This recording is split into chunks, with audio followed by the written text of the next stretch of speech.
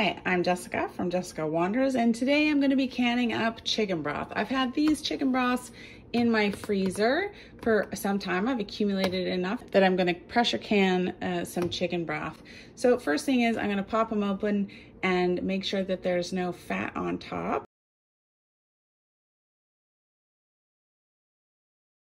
I am going to cook up these chicken carcasses in this big pot and make up some chicken broth. No, it was one fairly large chicken carcass. Looks like it has quite a bit of meat on it, so that's awesome.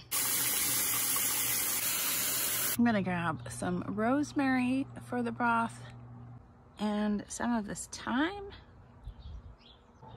and some parsley. Parsley green stems have a lot of flavor in them, but don't look very nice dried. I'm gonna chop them and use them for this broth because it's gonna be filtered kind of eventually anyways. Rosemary and some thyme.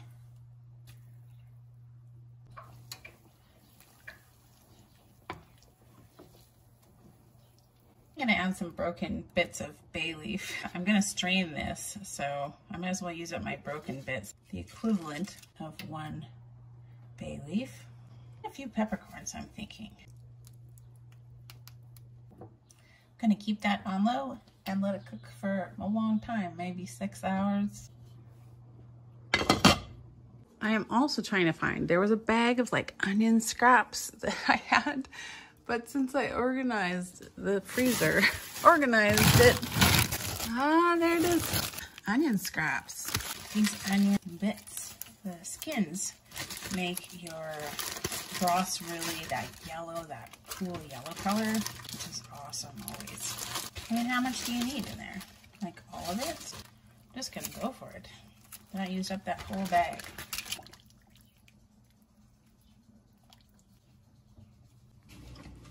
Right away, it gets that really nice yellow color from those onion skins.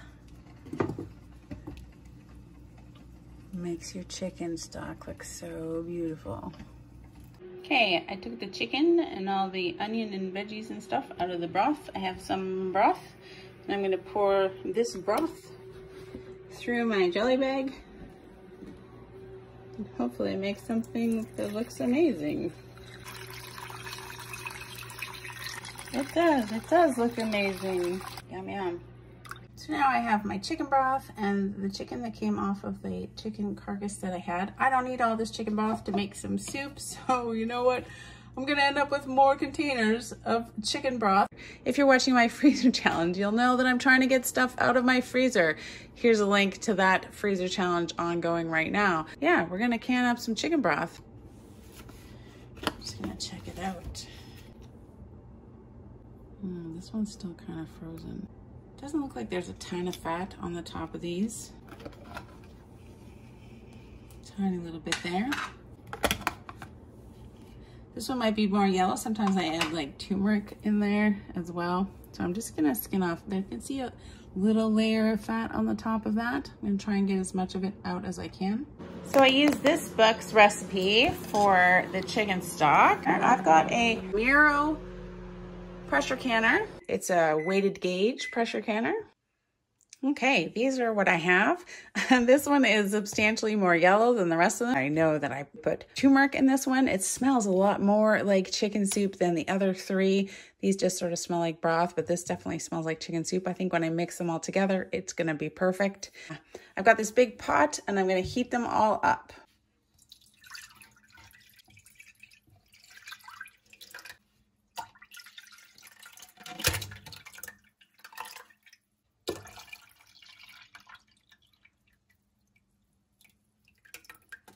I would have strained all of these through a jelly bag before I froze them. Any little bits you see made it through the jelly bag.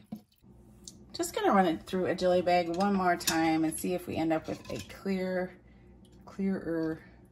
chicken broth. See what we can do. Should just run straight through. There's not a lot in there. See if we can get it a little clearer.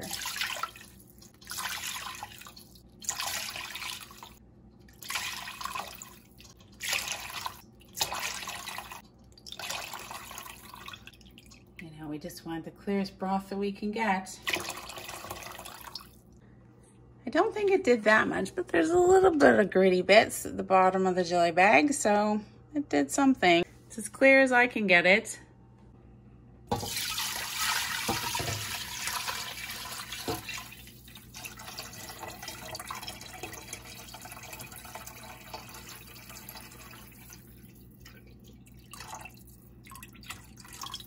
While this is heating up, I'm going to prepare my canner and my canner jars and lids and all the stuff that I need to can this up.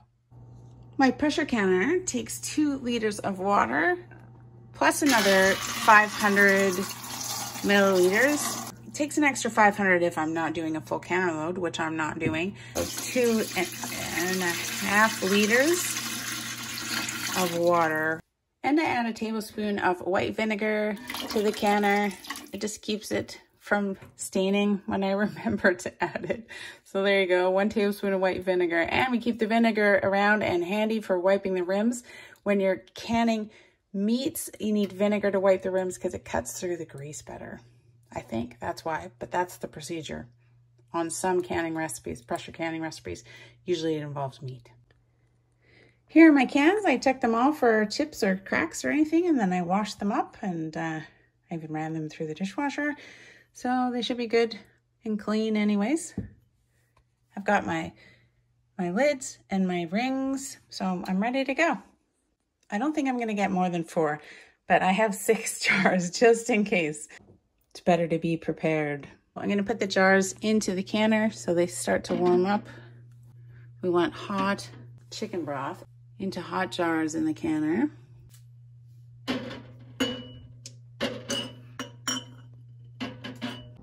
So I did fill the jars also with a little bit of water just while they're sitting in here, but when I take the jars out to fill them, I'll be dumping that water out. It's just according to the Miro manufacturer's instructions on how to heat the jars up. I got about the same depth of water in the jars as is in the canner. I'll take them out, dump the water, fill them, and put them back in again. And I'm going to try to bring this water up to like a simmer, but not a boil, until I'm ready to use the jars. And I've got my headspace measurer, my jar lifter, because jars are hot, and the jar filler funnel. And this is my weighted gauge for my pressure canner. It's pretty heavy. It's very weighted. I've got my vinegar ready and a paper towel to wipe the rims of the jars before I put the lids on and rings on. Just bringing the broth up to a boil before we put it in the hot jars. It smells so good in here. Do I keep saying that? I think I do. I love the smell of chicken broth. Makes me so hungry. It's really early in the morning. I'm trying to do it before it gets too hot out. So it's not really the time for eating chicken soup, but still smells yummy. There we go. All right, the jars are ready. A little bit of simmery water in there. I boiled the chicken broth. I think we're good to go.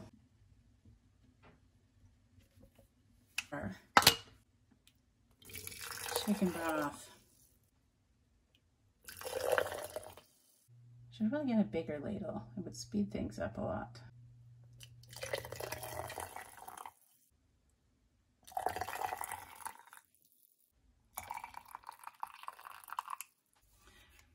One inch headspace is pretty big. It's like the last one here. On these jars, it's kind of right where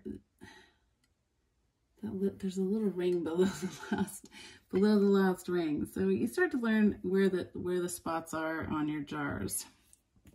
Not quite there yet, just about. 1 inch is a fair amount of headspace though. There we go. 1 inch headspace. It touches the chicken broth. Perfect. Then we're going to wipe the rim with a paper towel dipped in vinegar.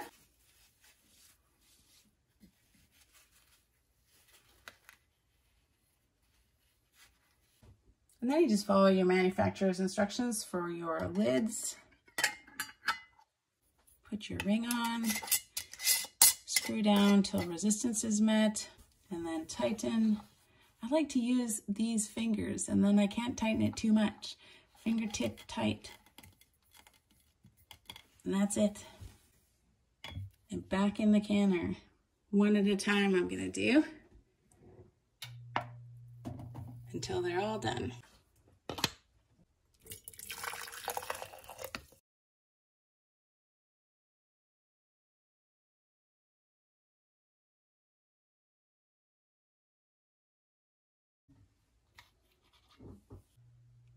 Make sure that your headspace thing is straight up and down when you measure. Makes a difference. There we go. Wipe your lid with your vinegar paper towel. Put your lid on. Put your ring on. Tighten until resistance is met. And then fingertip tight. And into the canner. All right, let's do a couple more.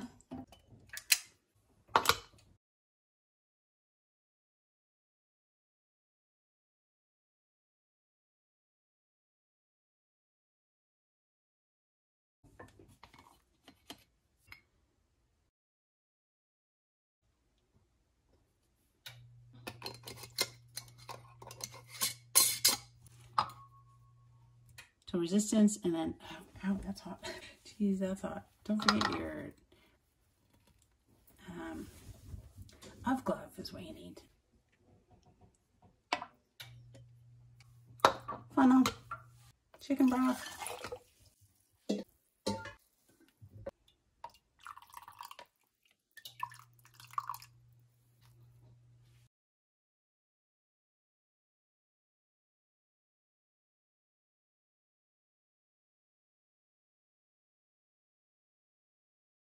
So we did get 4 pint jars. I do have a little bit left over, which is fine. I might actually make some chicken soup with it. I have some leftover egg noodles to use. Here are my 4 jars. Lid on.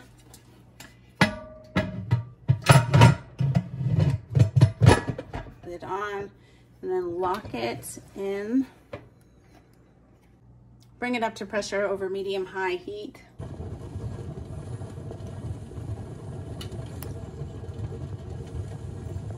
We're watching this little vent at the top pretty closely. It's starting to kind of bubble. Not really venting steam yet. There we go. We're gonna vent steam for 10 minutes.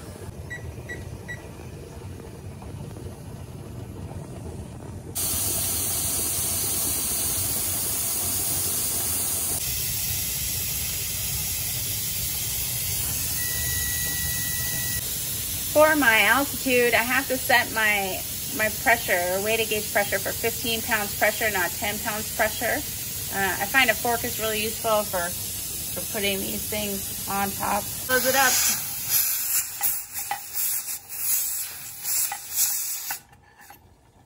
Ta-da! And we're gonna wait until it starts jiggling. Okay. Now I know I have to turn my stove down about 2 to keep it jiggling. But we do start the timer now, so for pint jars we need 20 minutes on the timer.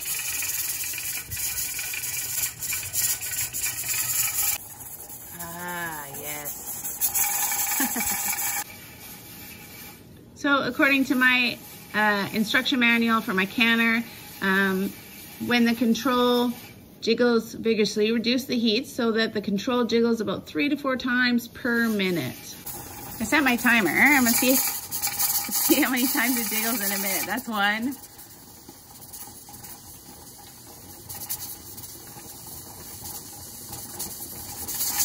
That's 2.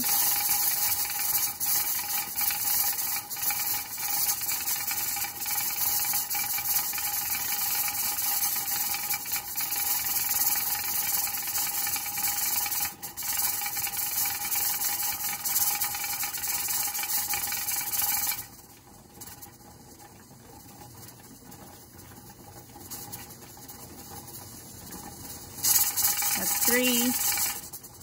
Oh.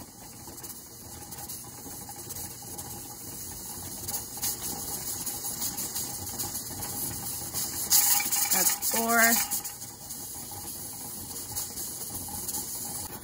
So that's what we're looking for, 3 to 4 times a minute jiggling. So that's good. Got to do that for 13 more minutes.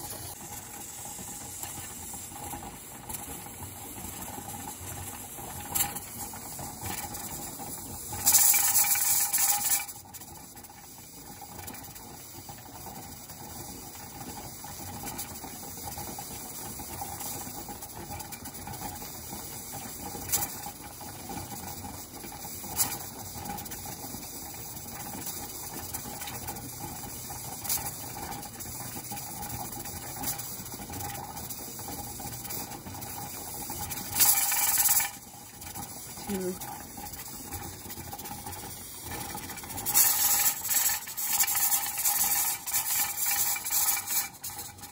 3.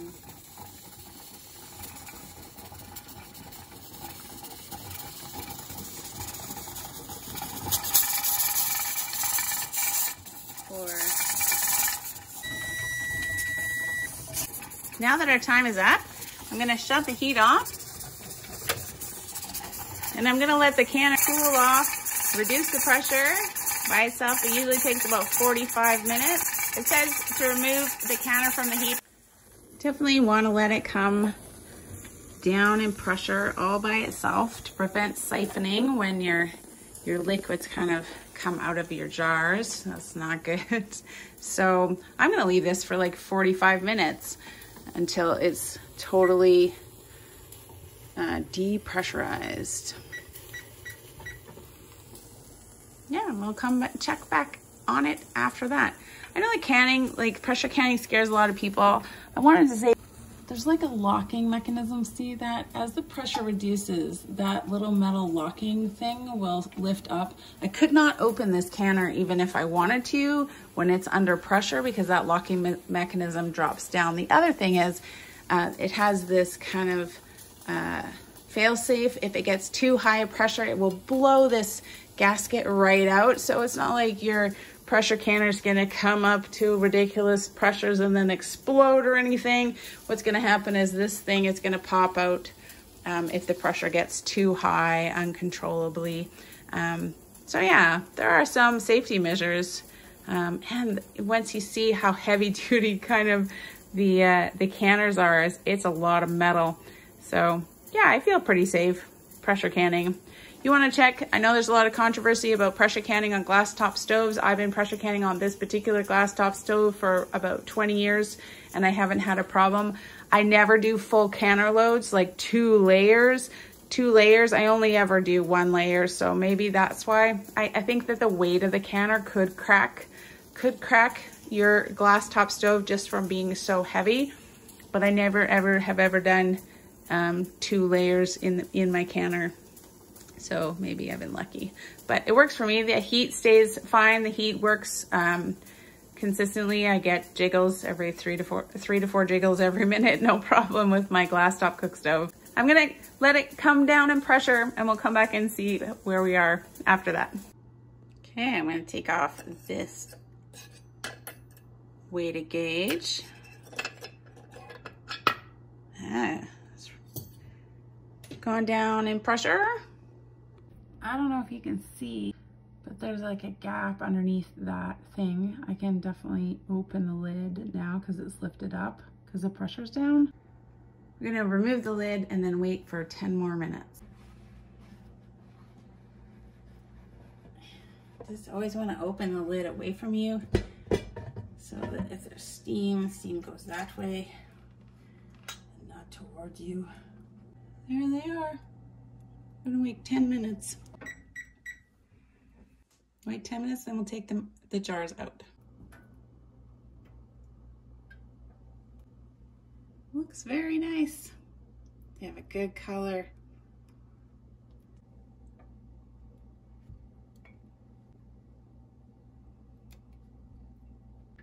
It's an easy way, 20 minutes in a pressure canner, and then you've got your own chicken broth. I think it's a great deal. I think it's awesome. I'm gonna wait 24 hours. These lids have all sealed. They're super hot, but they have all sealed. Wait 24 hours, take the rings off, wash them up, and put them downstairs in the pantry. Here they are the next day. I'm just gonna take the rings off and then wash them. Rings should come off fairly easily.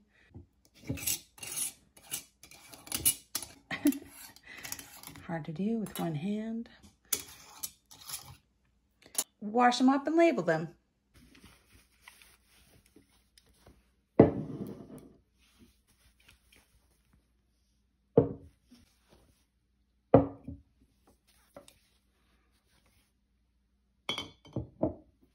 Beautiful.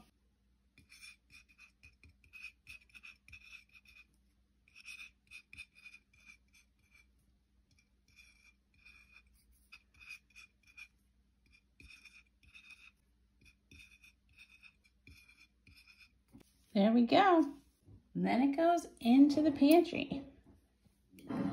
One day I'll remember to put my lids on so that they're in the right direction at the front of the jar. I never remember. And that's it. That's my chicken stock.